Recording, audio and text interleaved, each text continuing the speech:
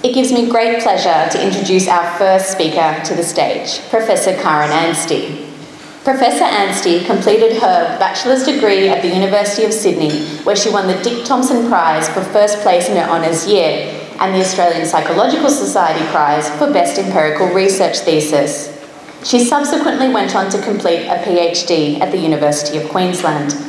She studied at Pennsylvania State University and the Max Planck Institute in Germany before taking up an associate professorship at the Australian National University, becoming Deputy Director of the Centre for Mental Health Research. By 2010, Professor Anstey was Director of the Dementia Collaborative Research Centre, and by 2012, Director of the Centre of Ageing, Health and Wellbeing. As of 2018, Professor Anstey is a member of the World Health Organization Guideline Development Group on Dementia Risk Reduction, and she joined NeuRA as a Senior Principal Research Scientist with over 350 publications under her belt.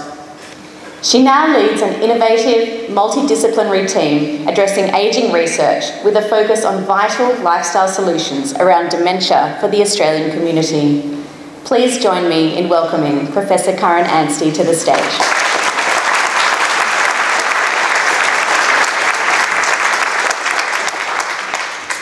Thank you for that introduction. It's great to see everybody here today, especially given the weather. A bit of a challenge getting here. And I'm sure we're all here for the same reason. We're all interested in learning how we can age well, and many of us have also been touched by dementia in our own lives, as have I. So I'm going to be talking to you about how we can reduce our risk of dementia. But first of all, why is this such an issue now? When we were younger, we didn't hear so much about dementia. We didn't read about it in the paper. It wasn't a topic of conversation all the time, when it's becoming more and more common to hear people discussing dementia. The reason is that Australians are living longer, and most dementia occurs in the 70s and 80s. There are people who develop dementia at younger ages as well, but primarily people develop dementia when they're older. And life expectancy, for example, in 1890 for men was 47 and for women was 50, 51, and in 2015 that had increased to 80 for men and 84 for women. And life expectancy continues to increase. Their life expectancy at birth, so most people live longer than that. So what is the average Australian like as they get older in terms of their health? So only 1 in 10 of us, so 10% of older Australians, actually has no chronic conditions. About half of Australians aged 65 to 74 have 5 or more chronic conditions.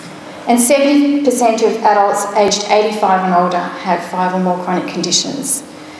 So whilst we're living longer, we do have a burden of chronic conditions that we're living with. And so it's in all of our interest to learn how we can age well and what we can do to reduce our risk of chronic disease, and particularly dementia. So dementia increases with age, the prevalence increases with age. The biggest risk factor for dementia is chronological age, and obviously we can't do anything about that. So about 10% of adults have dementia aged 75 to 85, and 25 to 35% of people who are 85 and older have dementia. Another way of thinking about this is at the age of 70, 1 in 5 adults actually has a type of cognitive impairment that's not yet dementia. So this is a major public health issue, and in terms of medical research, we haven't yet cracked dementia and treatments for neurodegeneration. At this point, I think in my talks, I usually have someone pop up their hand and ask me, well, what's the difference between dementia and Alzheimer's disease? So dementia is an umbrella term for the gradual impairment in brain function, declines in memory and thinking, and sometimes personality changes. It's irreversible, progressive, and it's not a normal part of ageing. So dementia is this umbrella term, and there are many diseases that cause dementia, with Alzheimer's disease being one of those causes of dementia, and it's the most common cause of dementia in Australia, causing about 70% of cases of dementia, followed by vascular dementia. So what can we do to reduce our risk of dementia and promote our brain health? Today I'm going to talk to you about the ABCDs of brain health, and I've listed here some of the key risk factors that are modifiable. So we have risk factors for dementia that are not modifiable, we have age, we have our genetic makeup, but there's a number of things that we can do.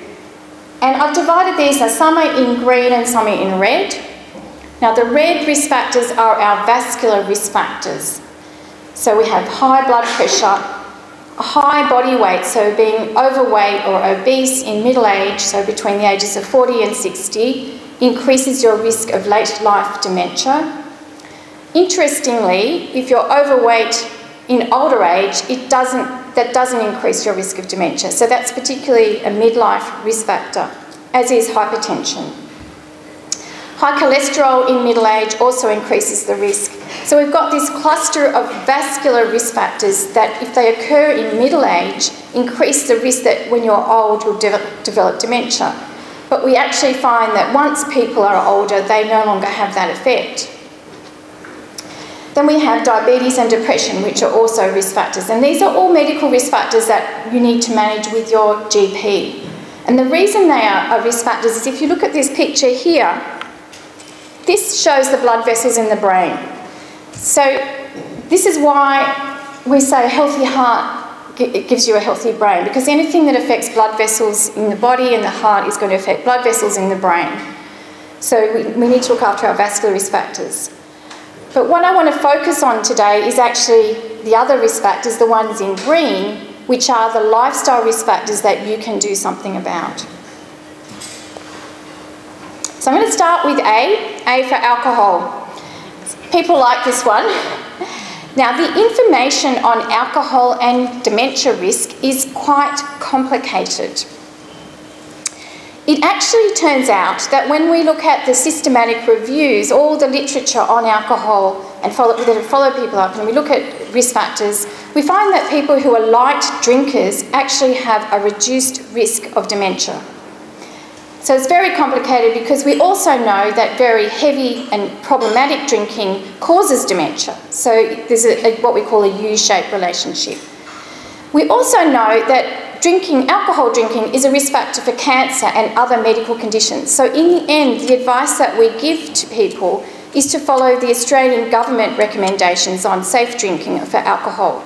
So the National Health and Medical Research Council of Australia has got experts to put together guidelines that look at the level of drinking that prevents harm, and they recommend we should drink no more than 2 alcoholic drinks per day to prevent harm. And binge drinking is also bad for your brain and other health conditions, so they say no more than 4 drinks on one occasion. A drink, when we talk about drinks, is 10 grams of alcohol. So it's 100 mils of wine. It's just your average glass of wine is 1 drink. And then with beer, you've got to look at the strength of beer. So it's about 1 beer is about 1 drink and 1 glass of wine is 1 drink. Following on to A, the next A that we have is activity. So activity is good for your brain and reduces the risk of dementia. So social activity, cognitive activity, physical activity is all being shown in long-term studies to reduce the risk of dementia. So this was first discovered in a Swedish study. They had a cohort of adults that they followed for a number of decades and looked at who developed dementia. And they found that the people who were what we had a cognitively engaged lifestyle had a reduced risk. And those people did things like they went to concerts, they wrote letters to their friends. This was actually before the internet, so now we would be looking at emailing.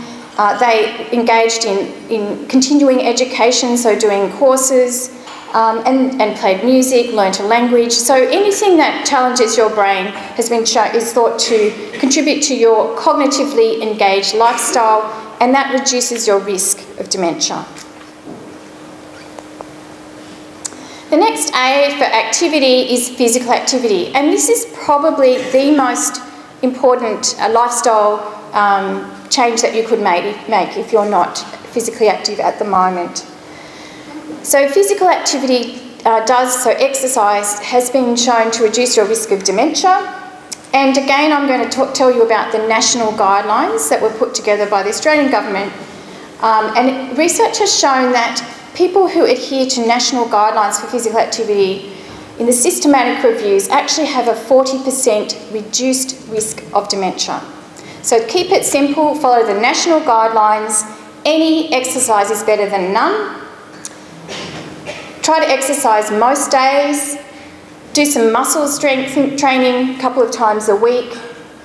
Break up sitting. So even if you do a lot of exercise, if you have a sedentary job or a hobby that keeps you seated, you need to break up sitting.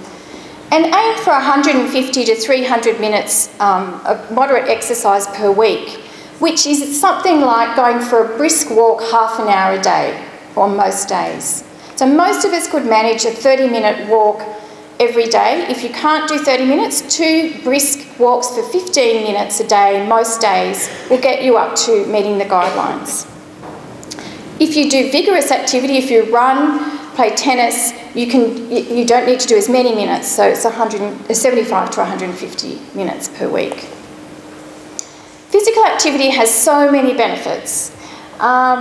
It helps you sleep better, it helps you manage your stress better, it gives you more energy, it helps you burn calories, so it helps you manage your weight.